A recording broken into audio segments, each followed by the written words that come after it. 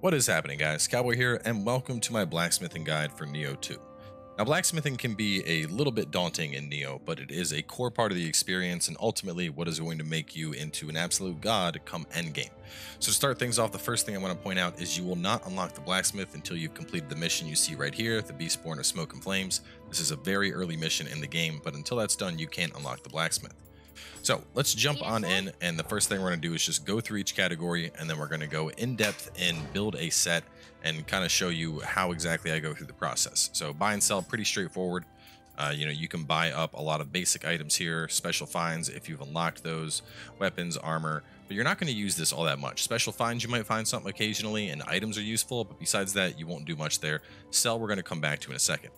Forge is one of your main things. As you progress through the game and pick up smithing texts, Forge is where you go to craft new weapons and armor.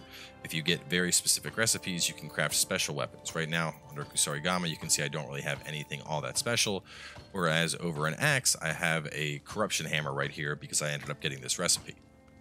In a similar fashion with armor, you can find sets. So right here, we have the Appetite for Ascension set.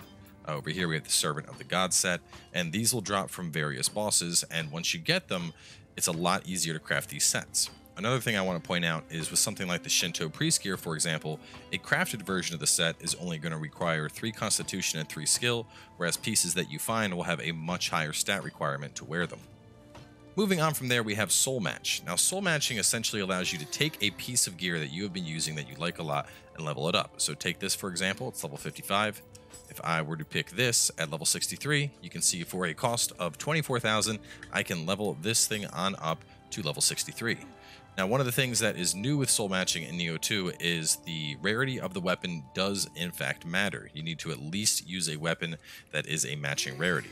For example, if I use this at level 45, you'll see it'll go up to 63. However, if I was to pick up a, it's not going to work. Here we go. Level 57, you can see the blue won't actually get the hero hatchets up. So you always need to at least match your rarity or go higher. Now, this does make things kind of expensive. Taking the hero hatchets, for example, if I were to go to that switchglaive you guys saw right there, you can see it's at 99,000 soul matching. And this is what's going to make soul matching very hard in Nioh 2, is if you want to match up a purple item, it's going to be almost prohibitively expensive.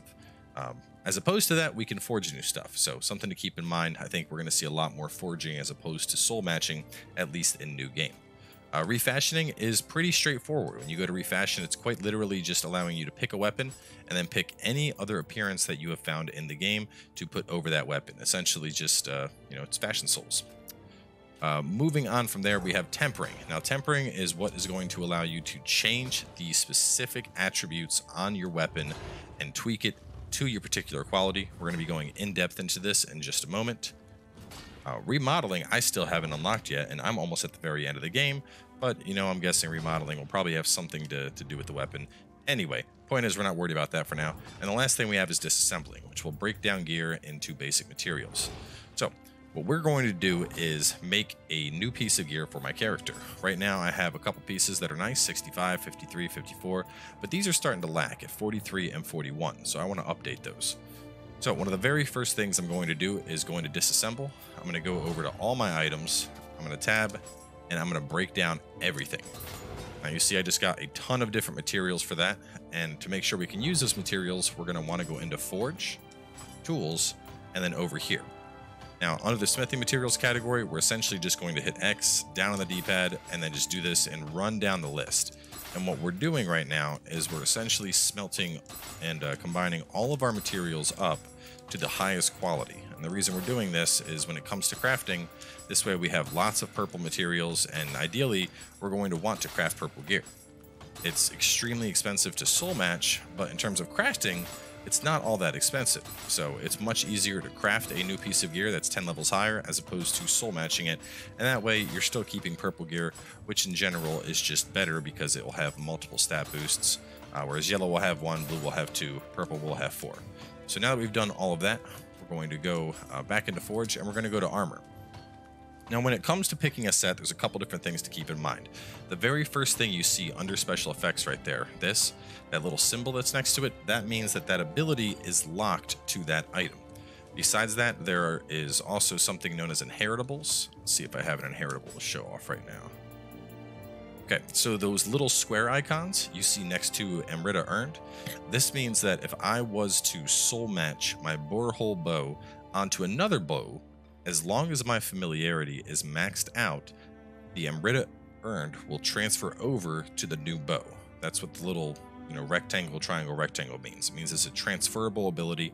And this is very important late game because there's going to be weapons that have very, very potent abilities. Things like familiarity scaling A, skill scaling A, in some cases, huge boosts to your Omyo or your ninjutsu. But anyway, let's jump back in and we're going to look to make a new pair of pants now. So since I'm playing a ninjutsu build, I'm going to go for the Fuma Ninja. In general, I could consider either the Shinobi, which gives me ninjutsu power, or this, which is going to boost up my Shuriken and Kunai damage. Since I am doing a focus build around throwables, this is going to make more sense. So we're going to select that. You'll see looking at our materials that we have tons of purple and nothing else because we already took care of combining all our materials together. And now we're just going to start forging away. And it might take a little bit.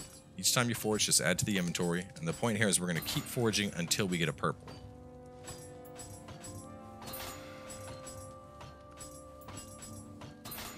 There we go. Level 60, which is nice and high.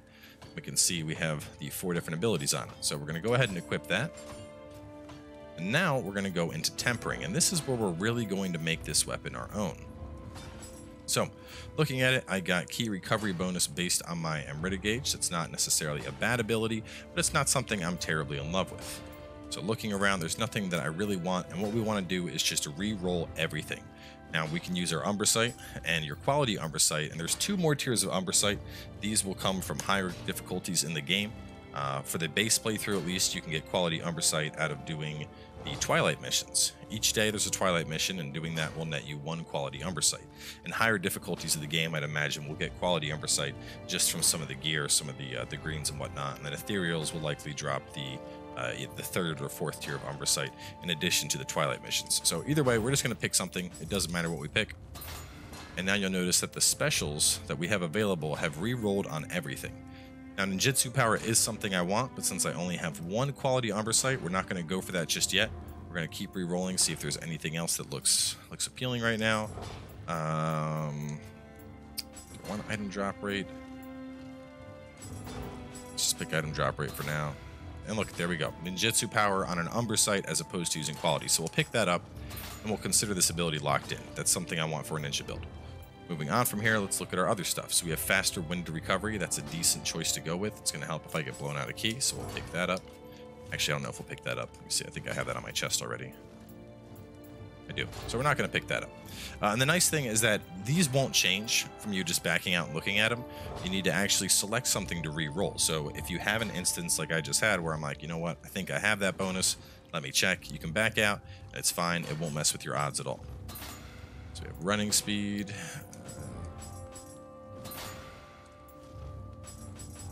And right now, we're just going through and we're re-rolling to try and find abilities that I find to be attractive.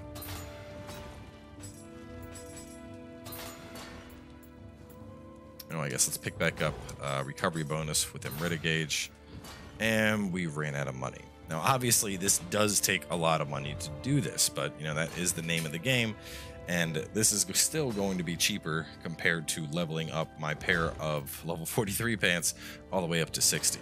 And that's essentially what this comes down to, is you can either craft your gear or you can soul match to get it on up.